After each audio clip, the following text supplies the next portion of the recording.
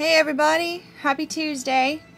So today, my cat also wishes you a happy Tuesday. So today I decided to share with you one of the other things that I do with my art, and that is pet portraits for commission. So give you a little sneaky peek into my process with that. I already did the gestures and pencil, and I got a little bit of the inking done, just the eyes and the side of the face here. It's one of those times where I went ahead and started inking different features a little early. Sometimes it helps me get things right if I just jump right in with the inking. So that's what I did with the eyes and the little bit of the face. To ink this, I'm using the Molotow black liner inking pens in the thinnest fine line that I have, which is the 0.05. And the reason that I do that is because I don't want really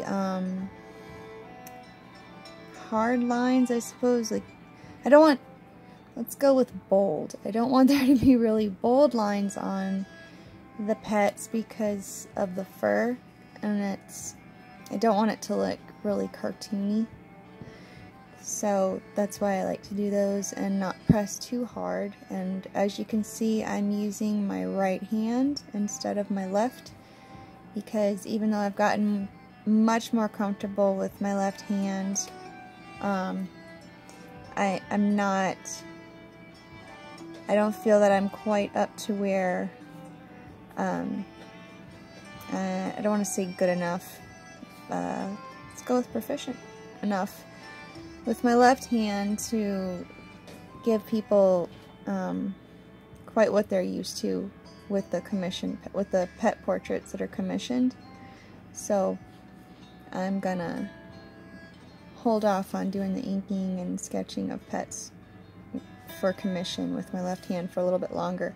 Although a commission that I just finished of a dog named Major, I did start coloring left-handed before I even realized what I was doing, so I ran with that for a little bit. But the inking and then the blending of the colors was all done right-handed. I just felt more sure of myself when doing work for a client like that.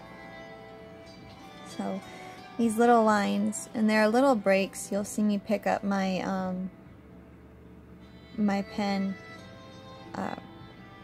in between instead of just going like straight down, and that's how I avoid those really bold cartoony lines that I just said that I don't want to do. And then of course it'll be much more detailed once I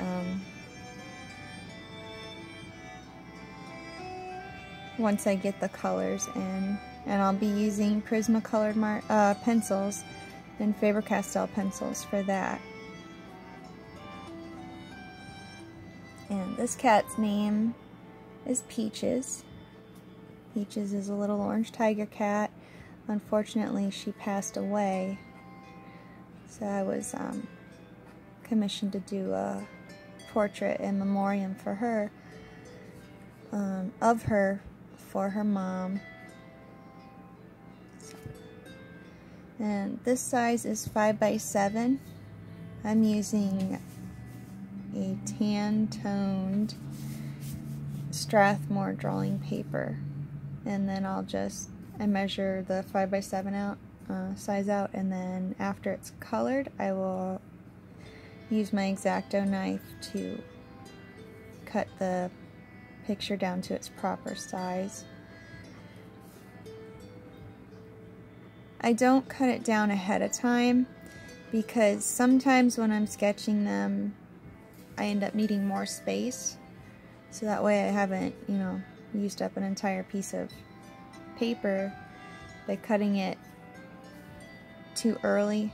And also when I start coloring it, it allows me to go over the I'm going off camera here. It allows me to go over the margins, so that when I do cut it out, there's no gap between that and in the edges of the paper. Now in the photo that I was given to work from, the paw in the foreground actually is cropped out. So I didn't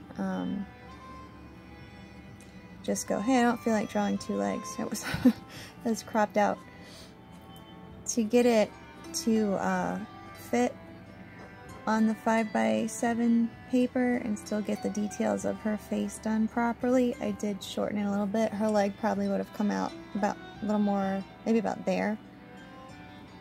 But I liked the sketch and decided to go with it this way.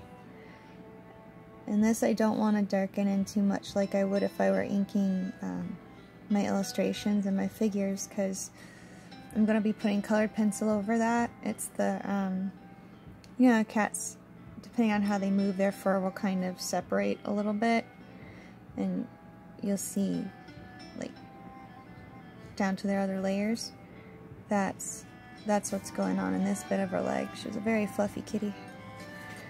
So I just have it on there so that for me, and to add the detail,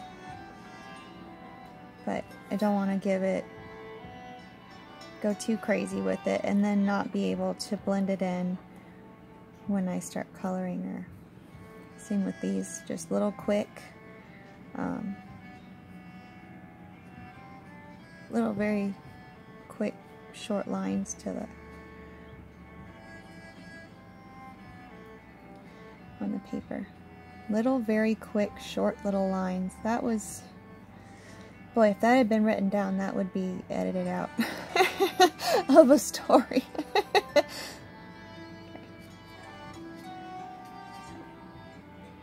And there she is. And take what's left of this eraser. Get rid of those pencil lines, and she'll be ready to color. I'll need to put the background in, of course.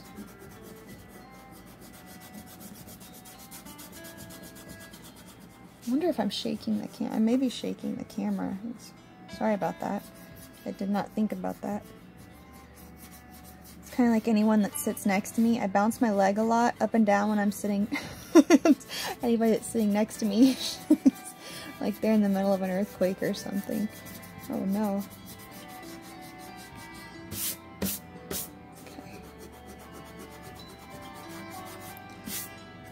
Right now I'm using my hand to brush off the erasers, but when I use my colored pencils, sometimes you get like the dust from the different colors, and then you'll go to brush them away and you have like a rainbow smear on your drawing.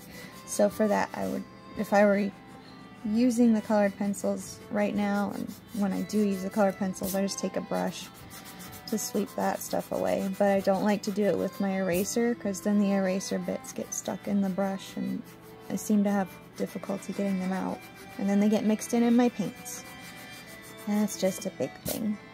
Okay.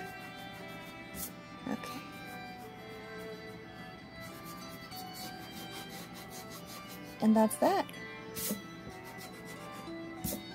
So I'm going to get to work on sketching in the background, and adding colors to her, and I will show you how she turns out in another video. The goal is to finish her this week so that I can get this portrait and the portrait of Major mailed out hopefully Friday. So we'll see, and I'll share more progress on Peaches in another upcoming video from this week, okay? I hope that you're having a great week. As always, thank you so much for choosing to spend your time watching my videos. I really appreciate it. Again, any critiques, comments, questions, type them below. Send them to me. If you haven't already, please subscribe to my channel. If you like what you see and you find that anyone else that you know might find these videos interesting, please share the links on your social media. Again, take care, have a great day, enjoy your week. I will be back here tomorrow, and see you then, okay? Bye.